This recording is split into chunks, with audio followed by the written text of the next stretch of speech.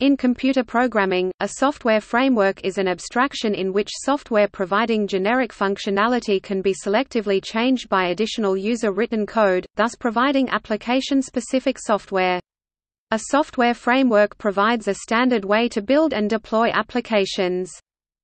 A software framework is a universal, reusable software environment that provides particular functionality as part of a larger software platform to facilitate development of software applications, products and solutions. Software frameworks may include support programs, compilers, code libraries, tool sets, and application programming interfaces (APIs) that bring together all the different components to enable development of a project or system. Frameworks have key distinguishing features that separate them from normal libraries. Inversion of control – in a framework, unlike in libraries or in standard user applications, the overall program's flow of control is not dictated by the caller, but by the framework.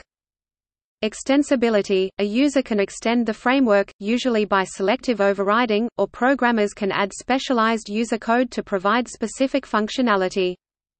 Non-modifiable framework code – the framework code, in general, is not supposed to be modified, while accepting user-implemented extensions. In other words, users can extend the framework, but should not modify its code.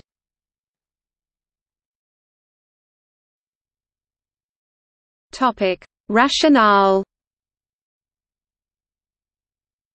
The designers of software frameworks aim to facilitate software developments by allowing designers and programmers to devote their time to meeting software requirements rather than dealing with the more standard low-level details of providing a working system, thereby reducing overall development time.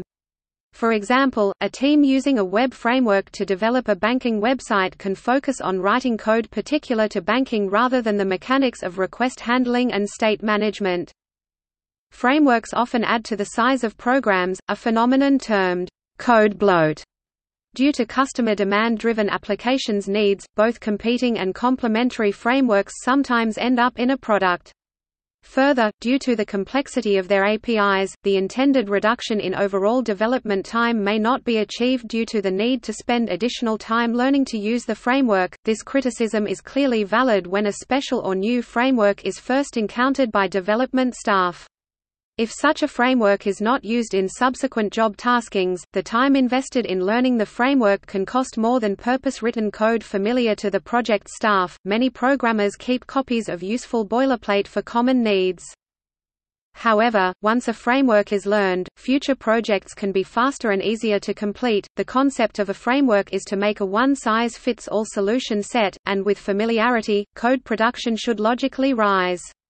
There are no such claims made about the size of the code eventually bundled with the output product, nor its relative efficiency and conciseness.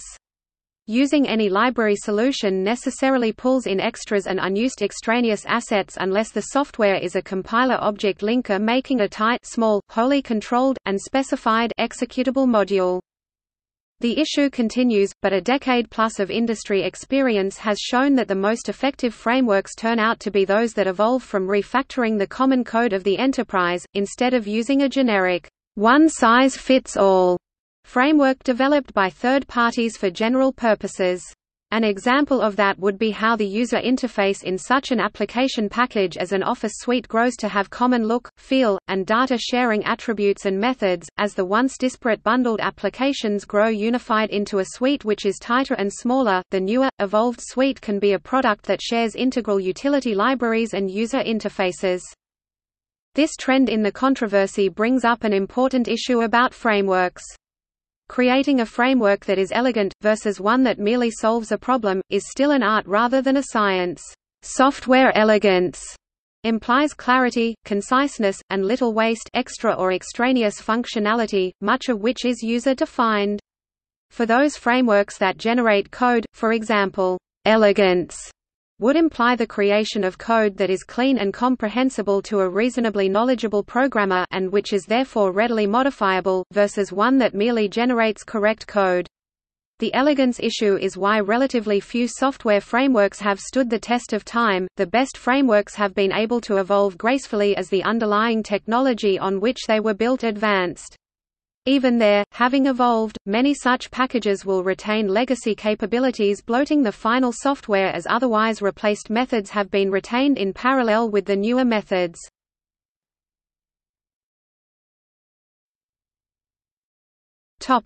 Examples. Software frameworks typically contain considerable housekeeping and utility code in order to help bootstrap user applications, but generally focus on specific problem domains, such as artistic drawing, music composition, and mechanical CAD, financial modeling applications, Earth system modeling applications, decision support systems, media playback and authoring, Ajax framework, JavaScript framework, Web framework, middleware, Cactus framework, high-performance scientific computing, application framework, general GUI applications, enterprise architecture framework, Oracle application development framework, OpenCV, a computer vision development framework.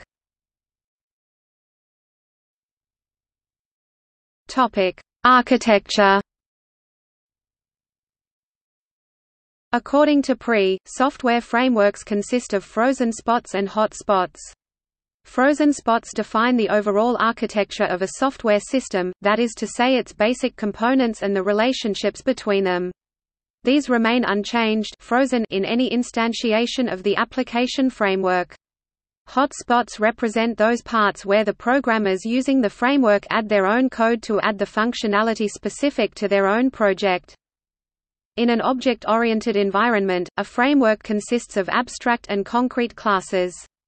Instantiation of such a framework consists of composing and subclassing the existing classes. When developing a concrete software system with a software framework, developers utilize the hotspots according to the specific needs and requirements of the system. Software frameworks rely on the Hollywood principle, "Don't call us, we'll call you." This means that the user-defined classes, for example, new subclasses, receive messages from the predefined framework classes. Developers usually handle this by implementing superclass abstract methods.